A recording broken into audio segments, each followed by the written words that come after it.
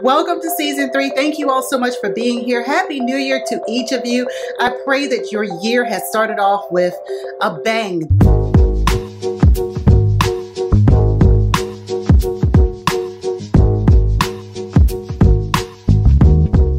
I am super excited. I'm trying not to, I feel like a little Energizer bunny right now. I'm just so full of just hope and joy and gladness to be here with you all to start off this season. Yeah, okay. Let's get to some housekeeping, shall we? This is going to be a bridge between the podcasts. Through this year, we're going to talk about either arrogance, anger, pride, or fear. We're starting with anger. I know. I am speaking from experience when it comes to anger. I didn't realize how much pent up aggression I had until God started revealing how I was talking to people, how I responded, and what I felt even before and after. The grudges that I was holding, the things I was allowing to fester versus having an open and honest communication, because I didn't realize or I didn't know how to talk through my feelings with someone else.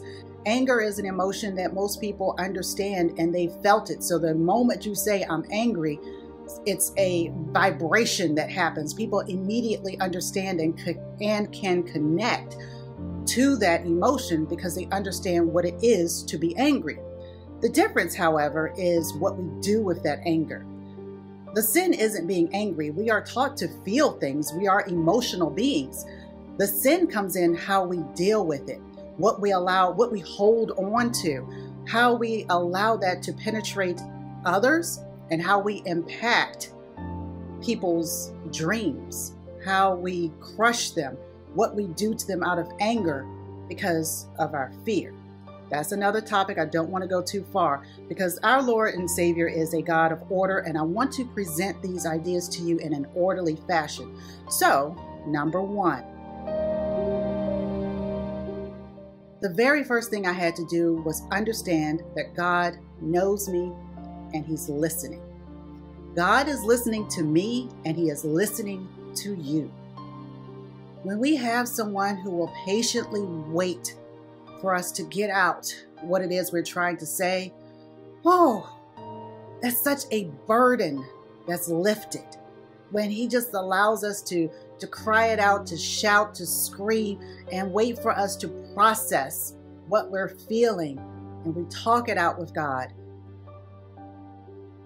So what did that look like for me? Well, when I first started really talking to God, I would go out on the trail, I would have my dog and we would walk, and I would just start talking to God as though He was walking right beside me. I would shout if I needed to. I would just air all of my grievances, whatever that was, whatever was happening, I would just start talking to Him.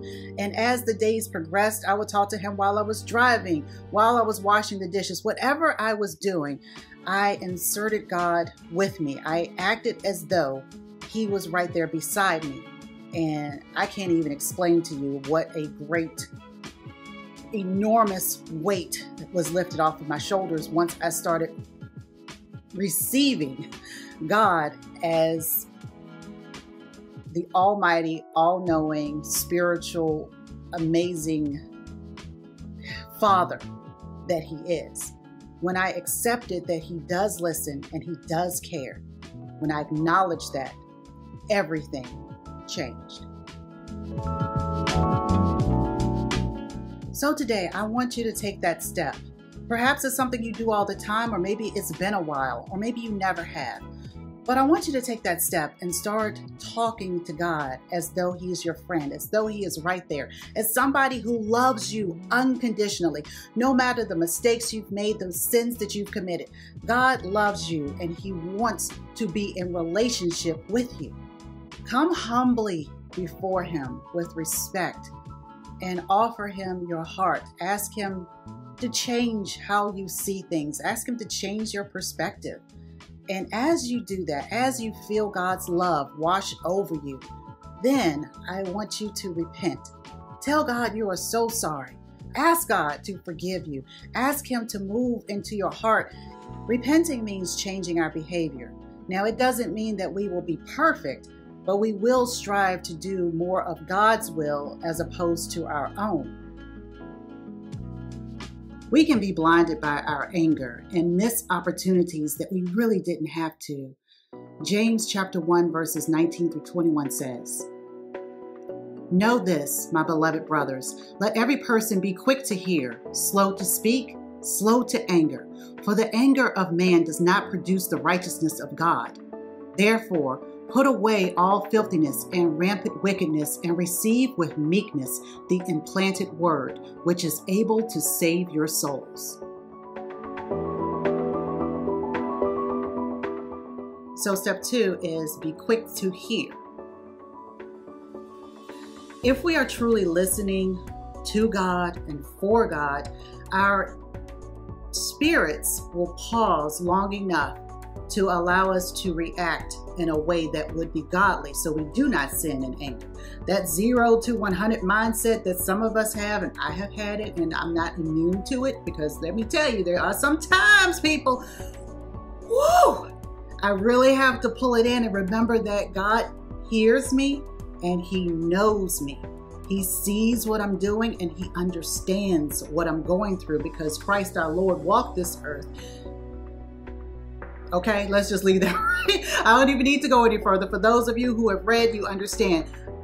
Our Lord Jesus Christ came down here. He was here and He walked the earth and He was among the people. So He understands and He knows that not only can we be infuriating people, we can be infuriating people. We can make others angry and we can get angry. Have you ever said something in anger that you wish you could have taken back? And in this day and age, don't be angry and let somebody have their phone, honey, because it's going to be on loop. People are going to see it and they're going to laugh at you. They'll laugh at you. And what does that do? That makes you angrier, because people are not understanding and empathizing. They're laughing at you because you don't know how to pull when you should have pushed, or push when you should have pulled. You can't get out the door quick enough. You left in a huff and that car won't even move it anywhere. It's okay to get angry. It shows a passion. It shows that you're convicted by something. Why are you angry? Getting to the root of that. Listen for God to help you move through it in a mature manner. As we work through anger, arrogance, pride, and fear all year long, I pray that you will journal, that you will really start meditating on God's word and applying it to your life, asking God how to make you a better person, not only for yourself, but for those around you. The best gift that we can give someone is to be emotionally balanced. Thank you all so much for watching, for being with me, for being on this journey with this ministry, and for sharing this with your friends and family. I'm excited to talk about anger. If you have not listened to the podcast from yesterday, please do so. Please tune in. And tomorrow as well. Friday will be a devotional with journal prompts. So if you have not, please subscribe to OurGivenPurpose.com. It is absolutely free. Saturday will be the weekly news, where it will recap the entire week. And I look forward to seeing you all on next Wednesday. Before we go, I would love to pray for us as we are headed out into these literal streets and these internet streets, and the things that we are doing within our lives, that we may continue to grow. Thank you all for being here.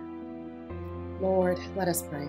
Lord, creator of everything in heaven and on earth, I pray that from your glorious unlimited resources, you will empower us with inner strength through your Holy Spirit. Make your home in our hearts so our roots will grow down into your everlasting love and keep us strong. May we have the power to understand how wide, how long, how high, and how deep your love is for us. May we be made complete with all fullness and power that comes from you, Abba Father. In your name I pray. Amen.